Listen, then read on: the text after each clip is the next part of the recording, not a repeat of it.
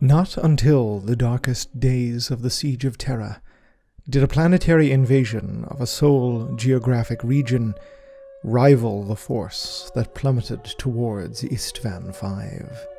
Its passage tore the atmosphere of the planet like a skin. Over a dozen battleships and heavy cruisers spoke with the fury of drop pods and gunships, and as landing craft powered downwards, the batteries of the fleet spoke. No sustained orbital bombardment, this, the concept having already been dismissed by Ferrus Manus as unnecessary and wasteful of time. This punishing fusillade was designed to tear through as much of the traitors as it could in the time it took for a drop pod to fall from orbit to ground. The Urgal depression became a sea of light and fire as the screaming air spoke of a lance beam scouring the ash wastes. The fortresses of the traitors were partially void-shielded, barely enduring the sky-spoken cannonade. But beyond them, mobile orbital defense batteries, those that had previously thrown an impotent bombardment of their own at the arriving fleet, were annihilated, their macro munitions torching off and sending mushroom clouds pluming into the tortured air. The orbital strike's true purpose succeeded impeccably. It covered the planetfall of the Loyalists.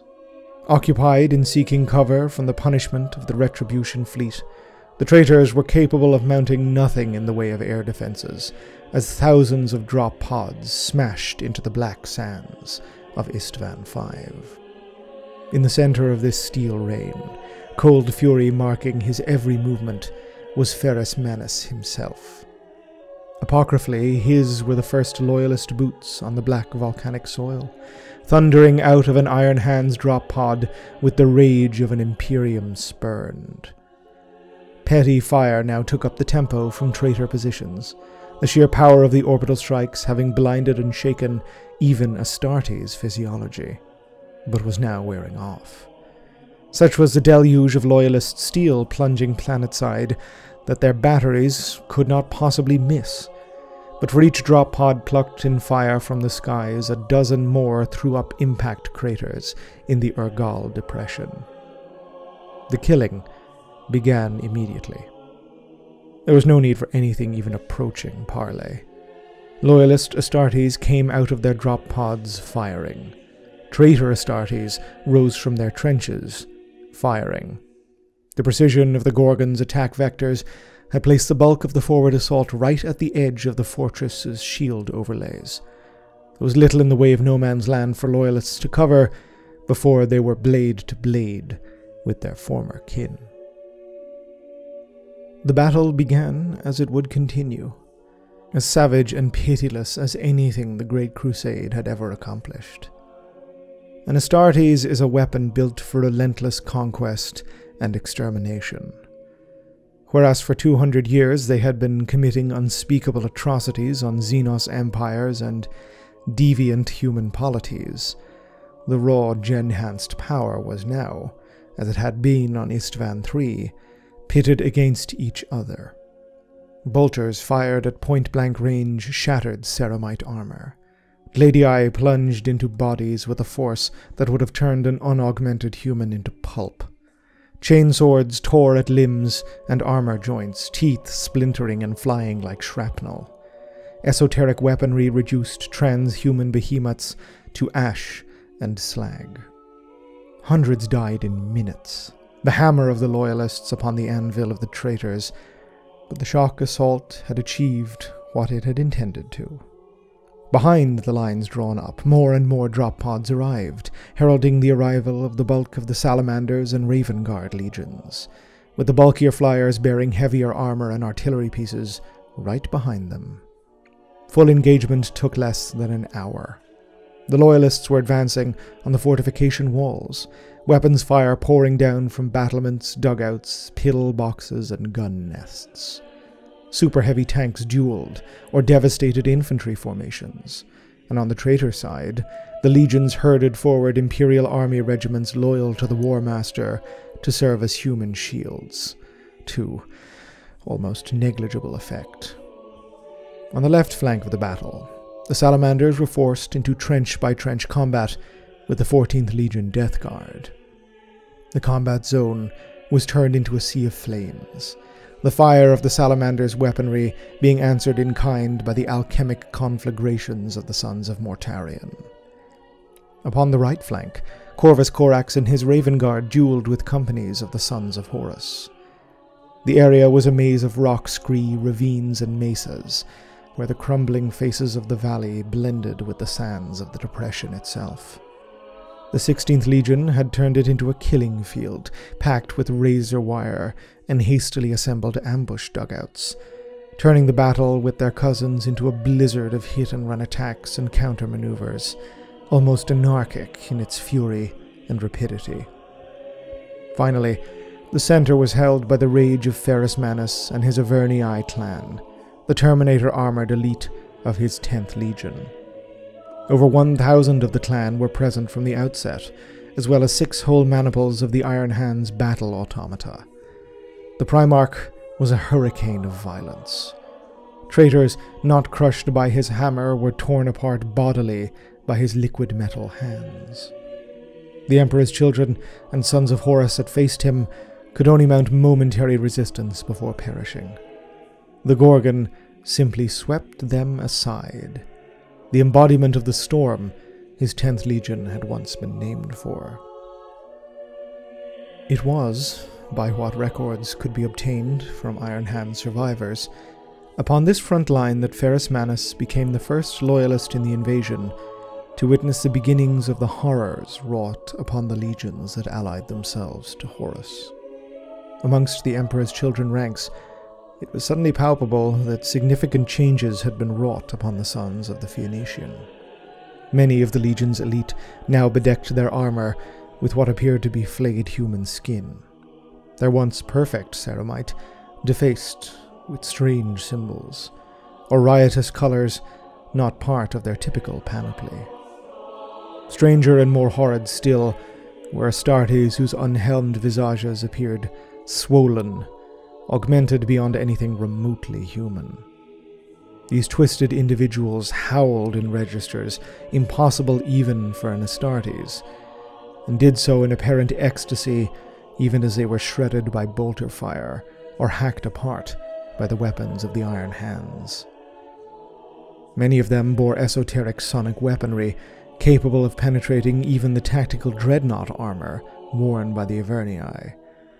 Manus crushed them as he did all others that stood before him, even these debased once loyal, unable to stay his wrath.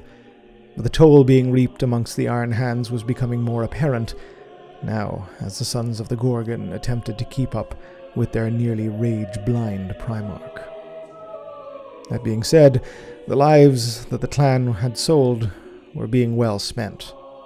The massive line the Iron Hands had pushed forward was being followed through by the Legion's formidable armor corps, and its mobile artillery was picking up the refrain previously handled by orbital weaponry.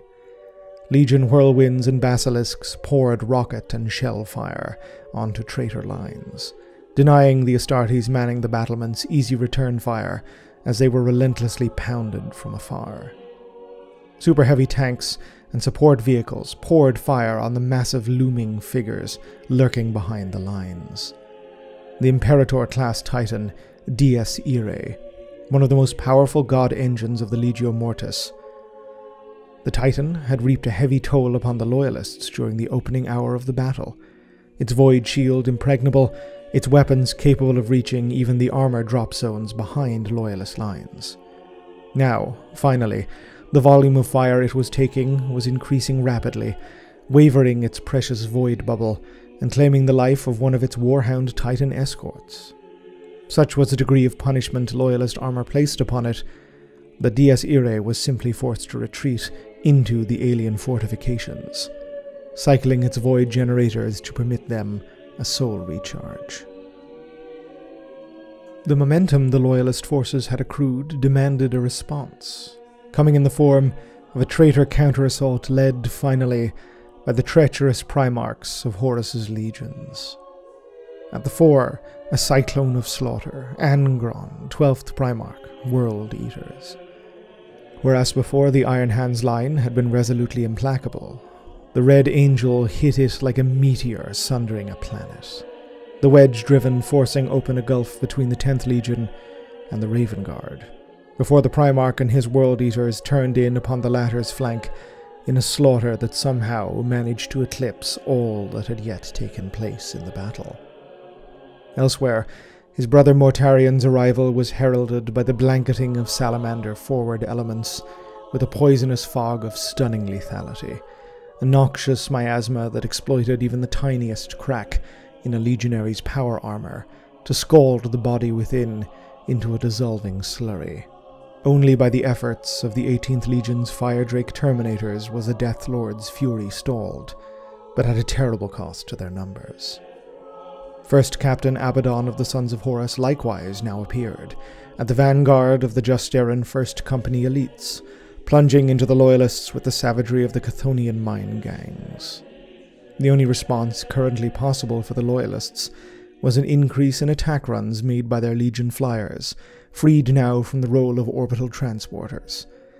These sallies were often nearly suicidal, plunging in under traitor air defense flak to target their super heavy armor or heavy weaponry squads, even be it at the cost of their machines and the lives of the pilots. By 2.2 Terran hours sidereal time, the battle had devolved into a horrendously bloody stalemate. With the entirety of Astartes' forces committed, the Loyalists had now managed to land the bulk of their Imperial Army auxiliaries, although these troops were encountering severe difficulties in bringing what they could to bear upon the foe.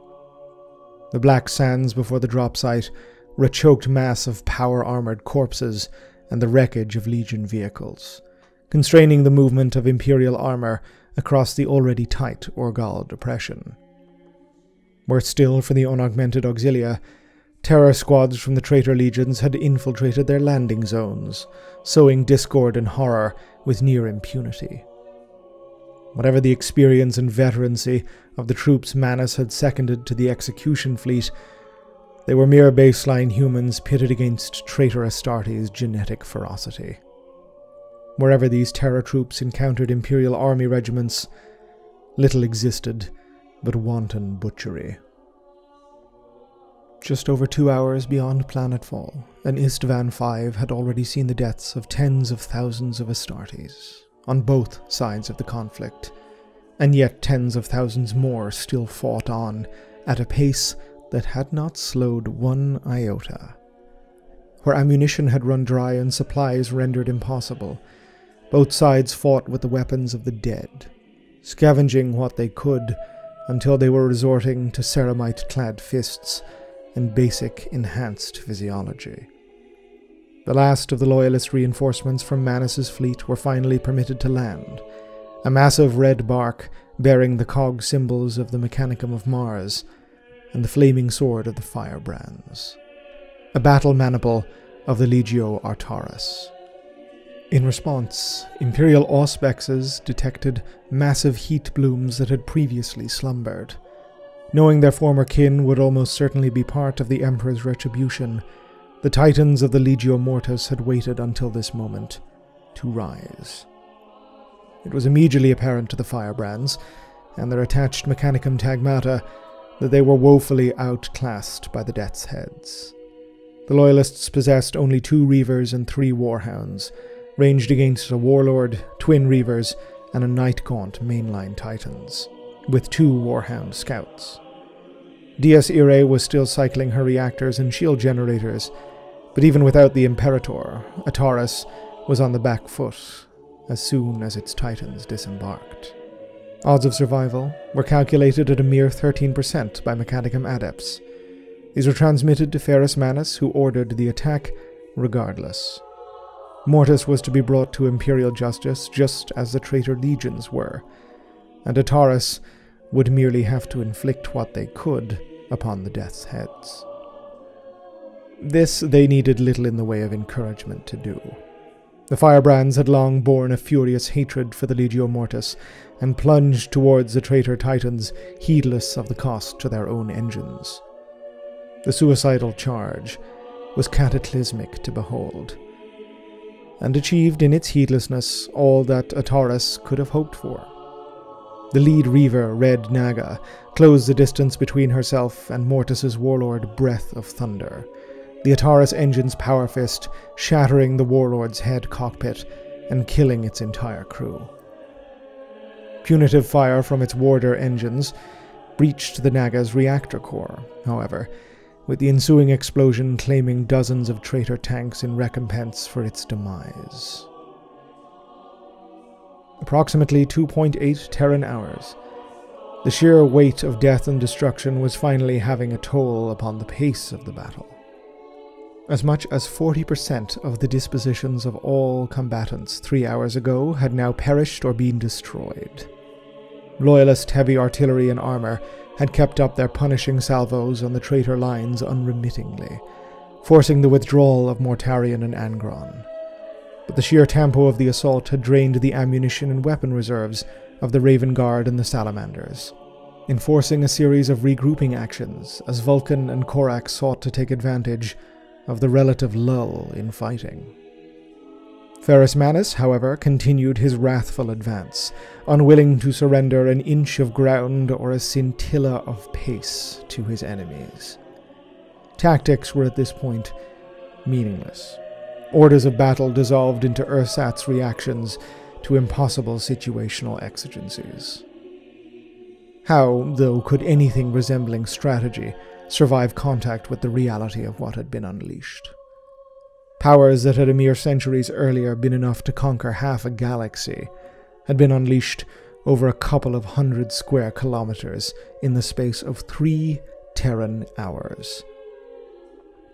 They had achieved nothing except slaughter undreamed and destruction untrammeled. Ground had been taken, but the traitors' walls still held. The loyalists had been bloodied, but were still unbowed. Titans had clashed, but neither side had achieved anything of note. The demigod Primarchs had torn bloody chunks out of their brothers' legions, but had not clashed themselves. Horus and Fulgrim, indeed, had seemingly not even deigned to enter the fray personally, their absences as inexplicable as they were notable. The future of the battle was perched upon a precipice.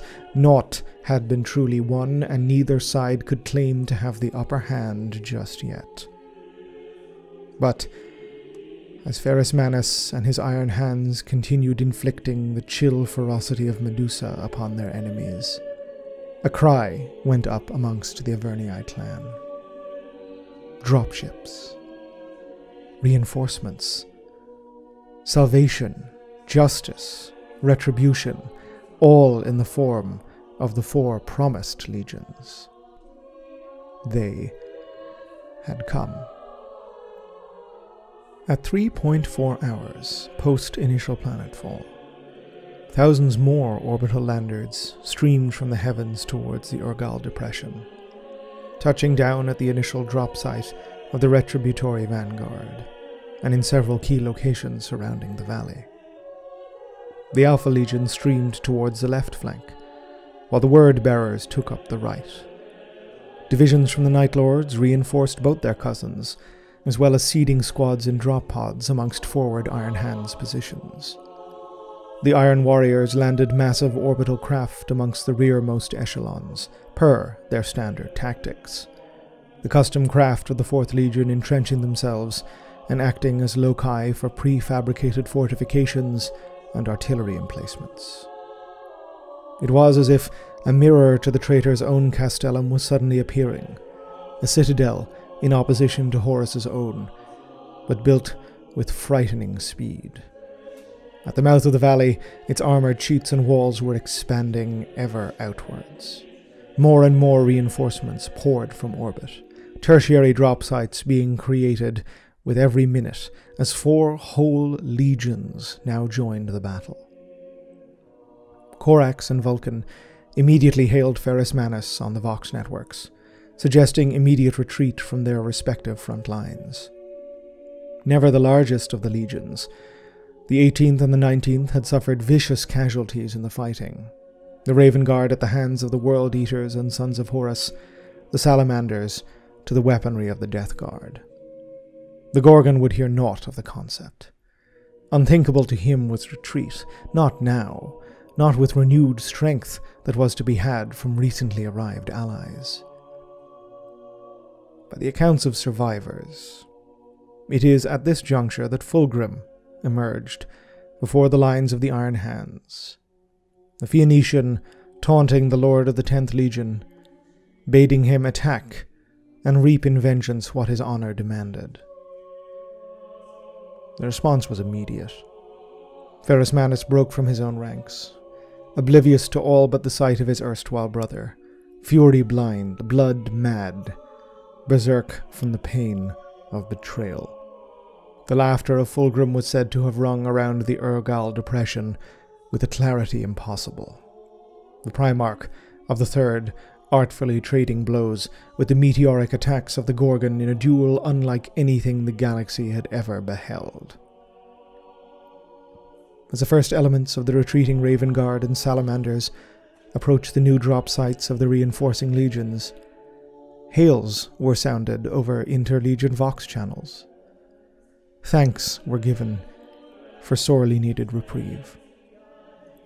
They were calls of welcome, of gratitude, of fraternal relief in a world turned upside down.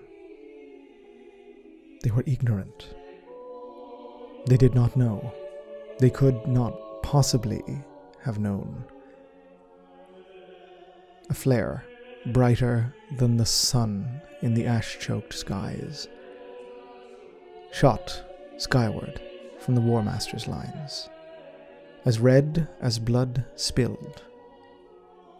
And then treachery. It was the word-bearers that opened fire first. The first traitors, although such a thing would only be revealed in the years of pain and death that were to follow. The Legion of Lorgar had waited for this moment with a religious fervor. Their act of purest, malignant betrayal, one of, they believed, cosmic significance. Worship upon the altar of duplicity and deceit. The Raven Guard who had approached their lines had barely a chance to register what was occurring before being scythed down by hundreds of legionary bolters. The remaining traitors did not waste any time. The guns of the Iron Warriors opened up, launching an artillery barrage that blanketed the entire Urgal depression in death. The Alpha Legion and the Night Lords unsheathed daggers and plunged them into loyalist necks. The bloodshed was immediate. It was total. It was abominable. The loyalists took fire at point-blank range. There was no cover. There was no defense. None was believed needed. Astartes that had survived 3 hours of the most hellish combat in the history of the Imperium simply dropped dead. Broken in body and in mind. Flesh detonated by the bolts of the traitor legions. The gunships of the Night Lords sowed phosphex munitions amongst those that had survived the initial salvos, blanketing retreating loyalists in the fire that would not die, the crawling death. In the rearward lines, the Alpha Legion struck apothecarian stations in overwhelming force, slaughtering the wounded and those that sought to tend them, before turning its coils towards the Imperial army. Never being one to strike unless from a position of overwhelming superiority, the harrowing of the 20th Legion was slaughter at its most base, nothing able to halt the Hydra's rampage. The world collapsed. All was betrayal. All was massacre. Apocalyptic, vicious, sadistic. Impossible, but so terribly real. Amidst this, Ferrus Manus and Fulgrim yet fought. The Phoenician's laughter had risen to a hysterical torrent at the moment of treason. His taunts to his brother now carrying the poison of what was happening all across the battlefield. It is impossible to know if this could have deepened Manus's rage yet further. The propensity for fury had been with him all his life, the chilling choler present in his soul only tempered by his equally frosty reason. He was at this point seemingly drowning in anger, the mental conditioning of his creation broken utterly by the pain of losing his most treasured brother to apparent madness. The blows traded by the Primarchs were thunderclaps, producing sonic waves that broke earth and shattered even Astarte's eardrums. Each scored the body of the other with a dozen wounds that would have killed any being lesser than they. Fulgrim with his sword, Fireblade, Manus with the hammer, Forgebreaker. The brothers were as unlike as any two within the Emperor's progeny, yet they had forged a kinship closer than almost any other pairing. Neither would yield, neither could yield. The world around them burned and broke. The Iron Hands, desperately fighting to reach their Primarch, were overwhelmed, broken into tiny pockets of resistance by the Emperor's children, the sons of Horus and the World Eaters, freed as these legions now were by the arrival of the newly revealed traitor armies. Yet on the Primarchs fought, and from this point history is a blur of myth and legend. None of Manus's Averni escorts survived to tell of what had occurred. Blasphemously, the only sources that we have upon the incident were torn from the minds of captured traitors, or whispered throughout the years in the way that all such tales of pivotal events inevitably evolve. The most common telling states that the Gorgon finally landed a near-perfect blow upon his brother, casting the Phoenician to the black sands and tossing Fireblade from his grip. Laid low, Fulgrim was no longer possessed of laughter, but now with a toxic viciousness. He unsheathed a blade he had claimed once, long ago, from the Xenos lair. Loyalist psychic sensitives reported towards the end of a battle a spike in etheric energy somewhere in the Urgalic Depression. Scholars have posited this weapon, this event, was its source, although they are only capable of making this assertion, given all that had transpired. With the cursed sword, Fulgrim, third son of the Emperor, beheaded Ferrus Manus, claiming the life of his brother. The first amongst kinslayers, and far from the last. Darker powers awakened now, as the symphony of violence reached greater and greater heights. Amongst the word-bearers, the so-called Galvorbak, the Blessed Sons, began to reveal themselves as blood sprayed and bodies were torn. These were the twin-souled, the possessed, first of the traitor legions to sell their selves to the never-born creatures of the dark gods in exchange for worldly power. Revealed to their loyalist foes at last, the Galvorbak were even more monstrous than the debased Emperor's children, their bodies mutating visibly into bestial, warped war forms.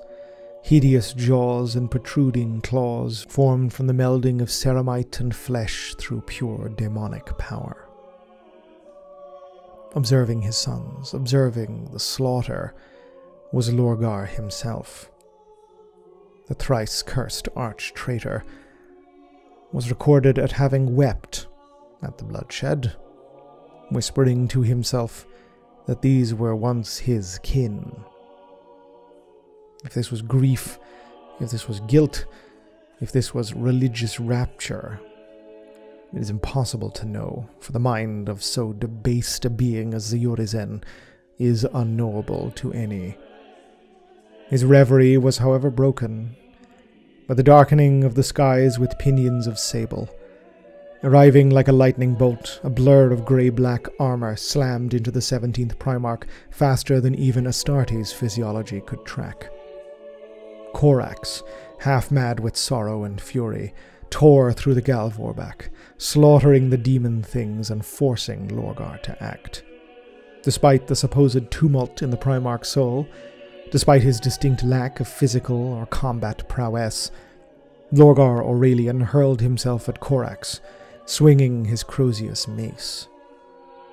Corax dodged every single attack with ease, screaming profanities at his brother, demanding to know the cause of this madness, swearing death eternal upon the betrayers.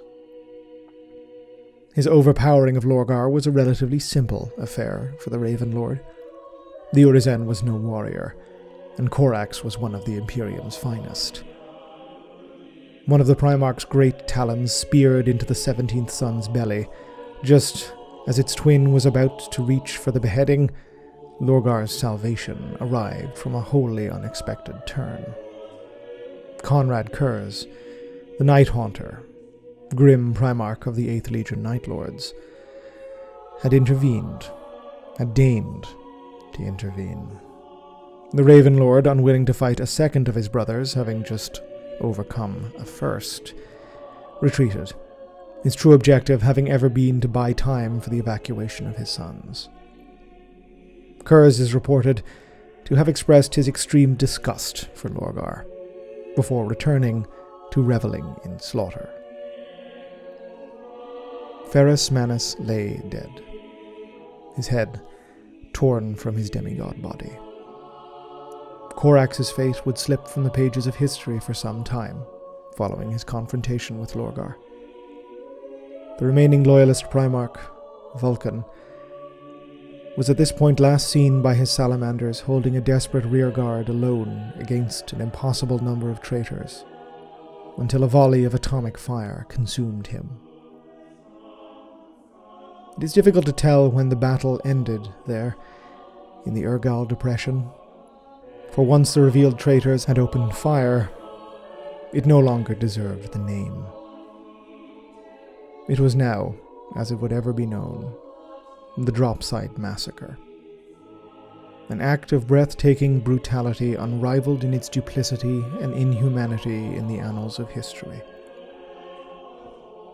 Pockets of resistance were surrounded and eviscerated, winnowed, bled. Survivors fleeing a fighting retreat for what dropships remained operational reaped what tolls they could from their betrayers before gunning engines for orbit. But this was no recompense. Nothing could come close.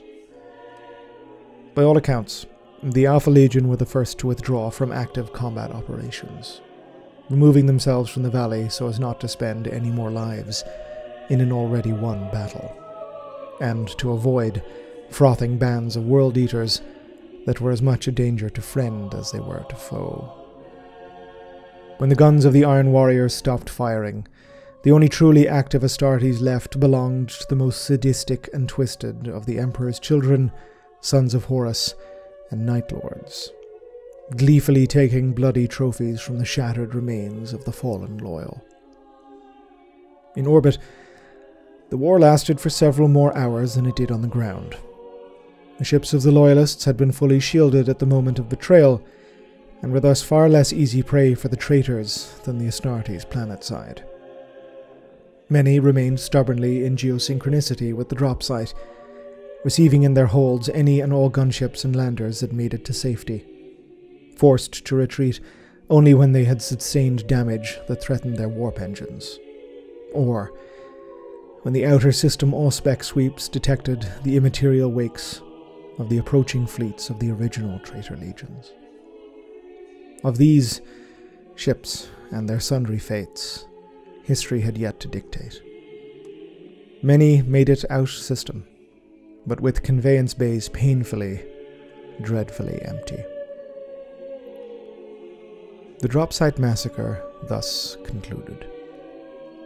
Not with a howl of victory, but with the type of silence that can only fall when those that had filled it have simply perished.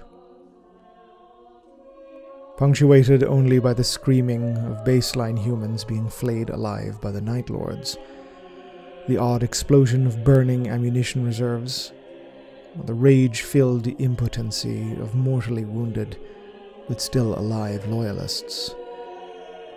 The Urgal Depression was a choked mass of wreckage and bodies. Initial death toll estimates, latterly revised by historians, placed the tally at nearly 200,000 Astartes alone, with numbers of unaugmented troops genuinely unaccountable. One Primarch lay dead. 2 more were missing and presumed so. While the losses of the Loyalist legions were not total, their efficacy as combat operative legions was essentially ended. None had gathered in their totality. Such a thing was impossible at this point in the Great Crusade, given the deployment of the Legiones Astartes to all corners of the galaxy. But the Iron Hands, the Salamanders, and the Raven Guard had been mortally wounded by the massacre. Bands of survivors, having fled out-system or into the ravines and canyons surrounding the Urgal Depression, would of course go on to lead storied histories throughout the coming years. Many would reap fearsome tallies from the traitors in revenge. But it is not for nothing that these warbands are collectively known as the Shattered Legions. The Iron Hands in particular fared especially poorly. The first Astartes Legion in recorded history to witness and suffer the death of their Primarch, they were, bluntly, mentally incapable of processing the trauma this loss inflicted. This would express itself in many forms. Suicidal rage in some, complete detachment in others, rampant, endless nihilism in yet more. Shattered is the only word applicable to their Astartes maimed psychology. They were weapons in the forms of men, retaining some of their programming, but unable to reconcile the reality they now occupied. The roles these Loyalist legions would later play in the heresy. All of their tales will be discussed in later records. But it is without a doubt that their part in the greater conflict ended before it had even begun. The Drop Site Massacre is one of the darkest acts of the traitor Horus Lupercal, an enduring cancer upon the history of the galaxy. Yet it was in so many ways a mere prelude of what was to come. The Great Crusade was finished. Now had begun the Age of Darkness. Ave Imperator. Gloria in excelsis terra. This video and this channel were made possible thanks to the very kind donations and support from my Patreon subscribers. If you'd like to help support the channel, head on over to patreon.com/Oculus Imperia. If you'd like to receive more updates about the channel and any future videos, you can contact me or follow me on Twitter @Oculus Imperia. Otherwise, please like, subscribe, comment, let me know your feedback, and as ever, thank you very much for watching.